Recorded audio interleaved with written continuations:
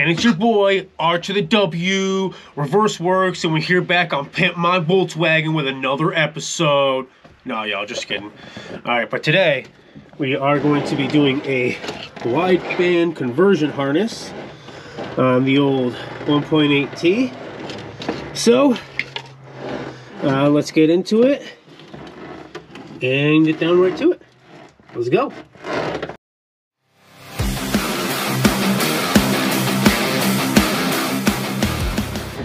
Alright, so you're not going to need much for this job. You're just going to need either a wire tool, a wire depending tool, a pick, and a small screwdriver. I'm using like an eyeglass repair one or a model screwdriver kit here. And yeah, let's get into it here. Alright. Put this back a little bit. I want to get the ECU out first.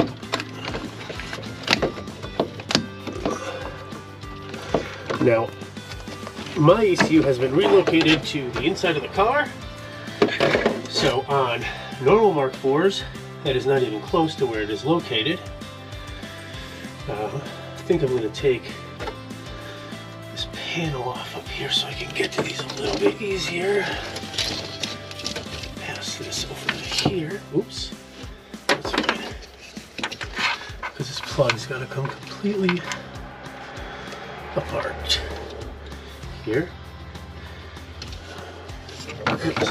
Oh, that's fine.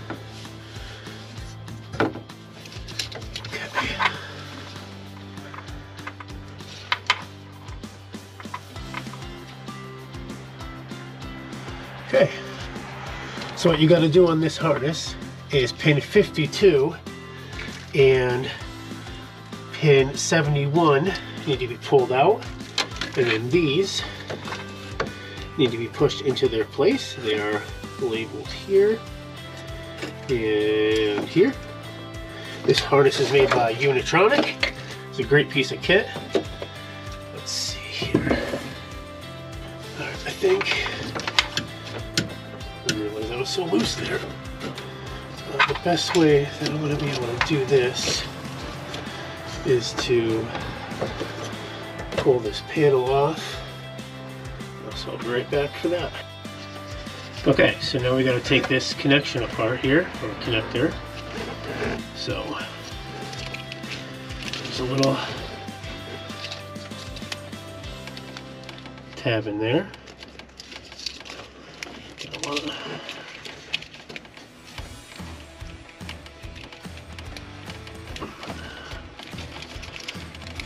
that out.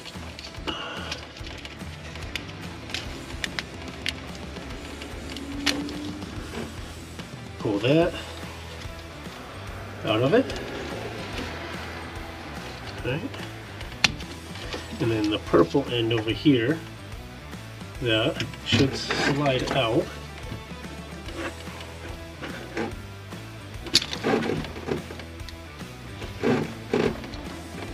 Just like that. Nice and easy. Boom. Now.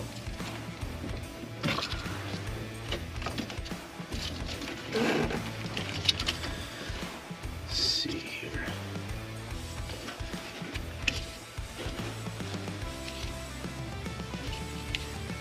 Okay. There we go. And then just pull the connectors out like that. Now what you're going to want to do is find pin 52, which is, or would be the 9th from the right. It's not on here, it's on the white connector. Okay. That's 62.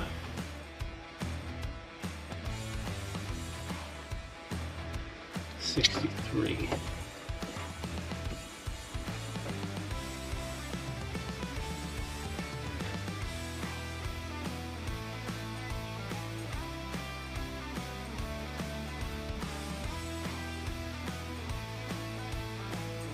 It doesn't look like it has anything in it on mine, which is a little concerning, a little weird.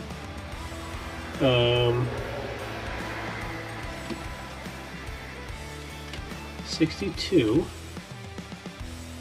61, 60,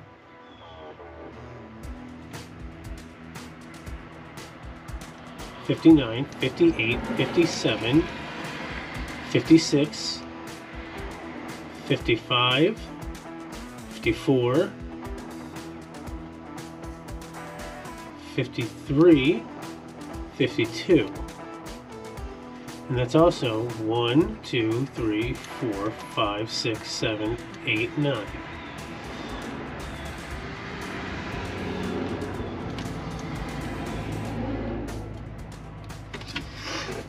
Okay, let's see if...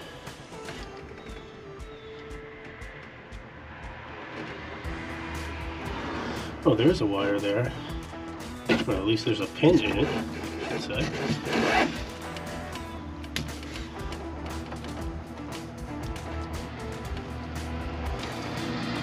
I'm just going to want to pull the little rubber guard back as best you can. Excuse the tongue action there, gotta keep that concentration. Alright, so mine just had a pin in it, an empty pin. I'm not really sure why, but it's okay. And that would be 52 on this harness, which is the brown wire.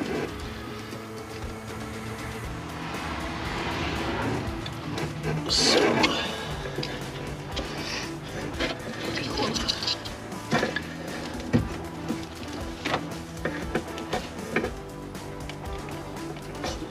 through the grommet if I can.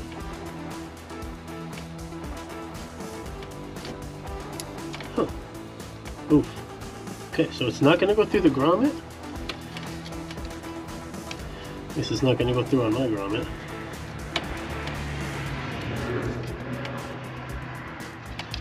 And that's fine, because my ECU is inside, so it doesn't matter for me as long as it works. Disconnected.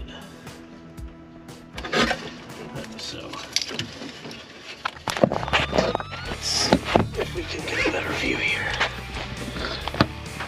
Okay, so brown wire 52. Gonna want to take that.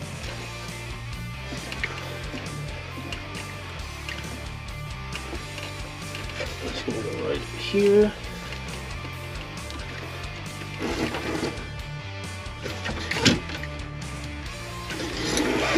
The green, or right next to the green, I should say.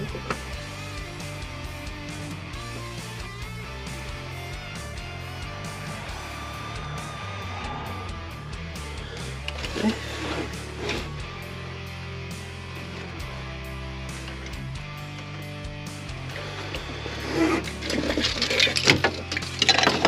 Little wires are finicky as hell. Gonna let the clip going up. Just very hard to see on here.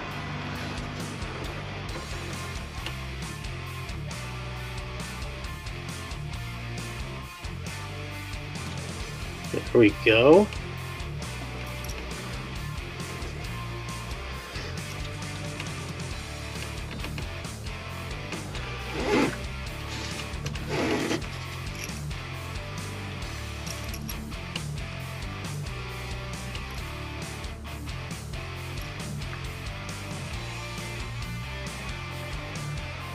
Oops. But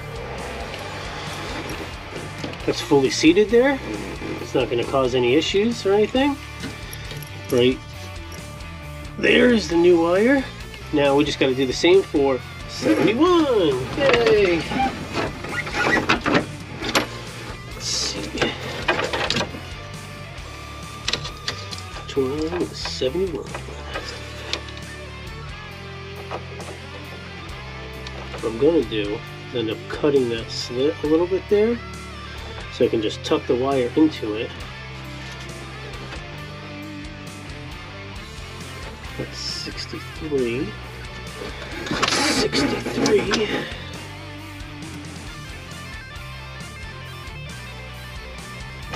If yours is anything like mine, they're just two blank terminals, and it's pretty easy to figure out which one is which.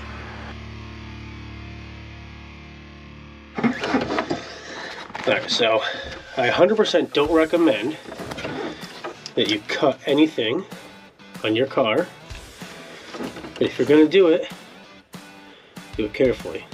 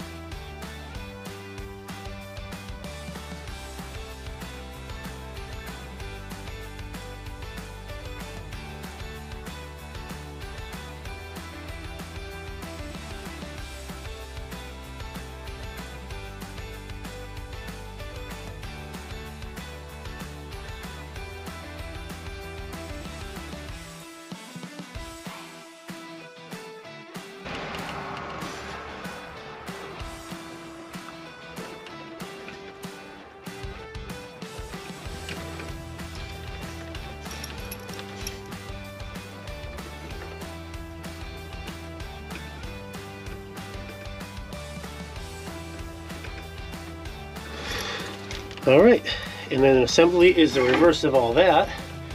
So that's wired in. I'm not going to bore you with all that junk. And now I just got to take this one. I forgot my wire cutters. Open this connector up. Oop, this one here, smaller side, and wire in this one to pin 115. And we'll be good to go. Wire clippies.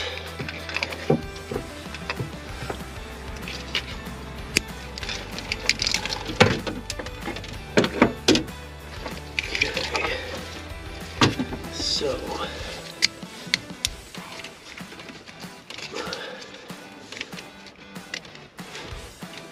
let's take the wiring cover off. That back.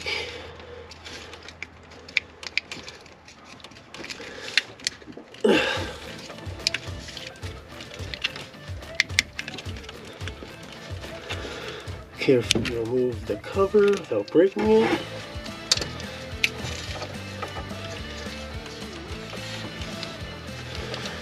Pull the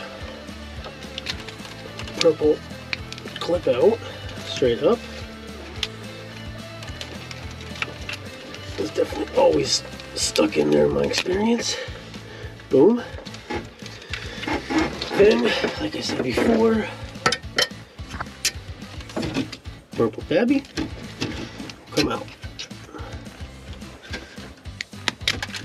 like so. Can't get them mixed up because they're two vastly different sizes depending on which clip you're going with. Alright, so now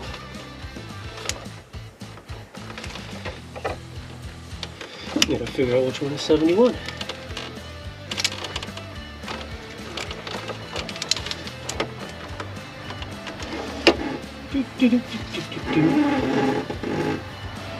Or not 71. How is it? Did I even need to pull those out? I don't think I did. No, it is 115. Which is the bottom middle. Alright, so these. Sorry. Can actually go back in here. Well, you know what? I'm gonna leave them out because it's gonna be easier to get this out.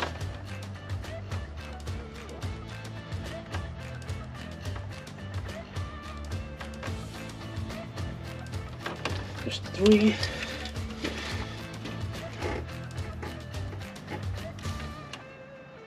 This plugs in like this. Yeah, so it's the middle. The one you want to get to And the 115, which is this big hole right here that has a little green grommet in it, which is the middle.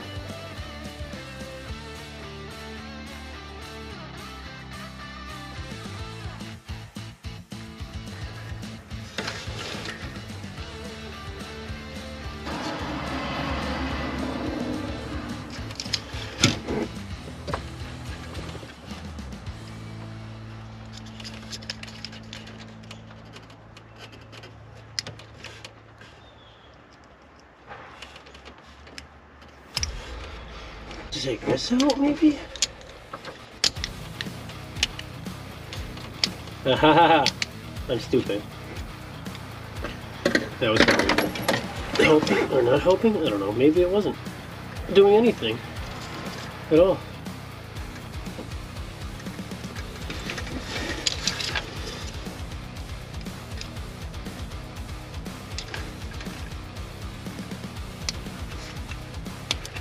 Aha! I am just dumb. Beautiful. It is in.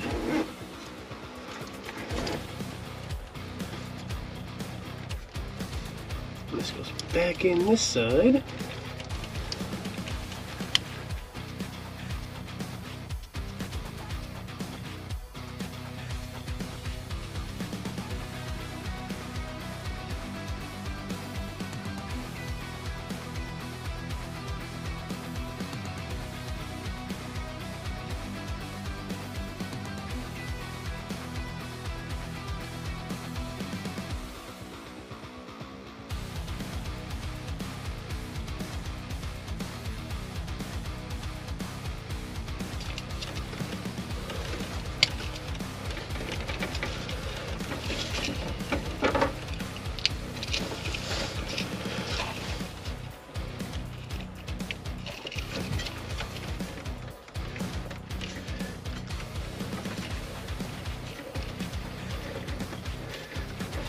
Okay. Install this.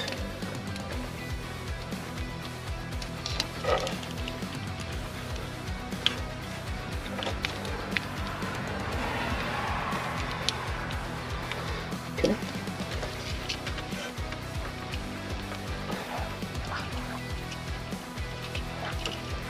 This is not wanting to go in.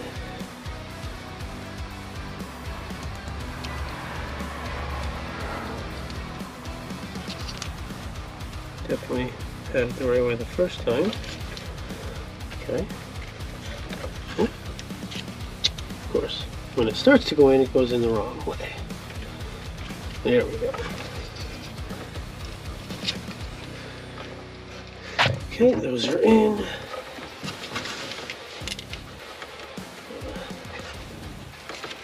Get this shoved back in here. It's a giant pain in the ass. It's like bound up between all these wires and stuff.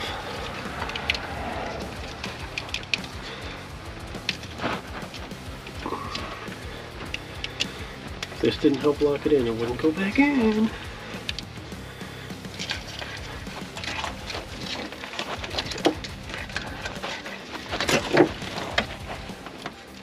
But it does, and it's annoying.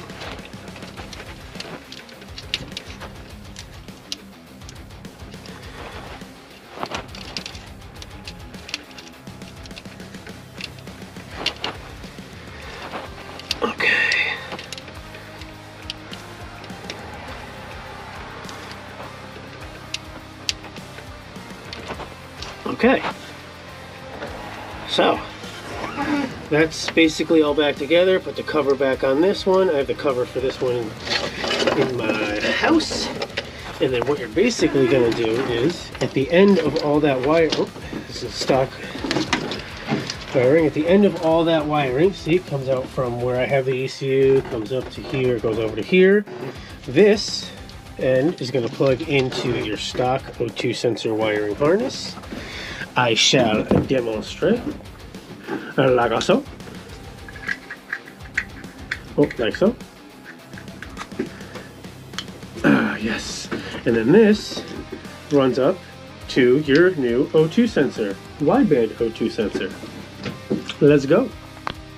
Alright, and the ECU is in. The wiring is attached to the back of the ECU. Running up, this is where I have my O2 sensor wire running, is through this, where the cabin air filter used to be. Just got to tidy up some wiring and then it'll be all done from there. But pretty basic how-to on how to convert your early 1.8T Volkswagen to wideband using Unitronics conversion harness. It's a great harness. If you don't have VVT, it comes with this resistor already in line. That's why you have to run this red wire, so you don't have to worry about that. And then you're all set. Thanks for watching, and as always, like and subscribe.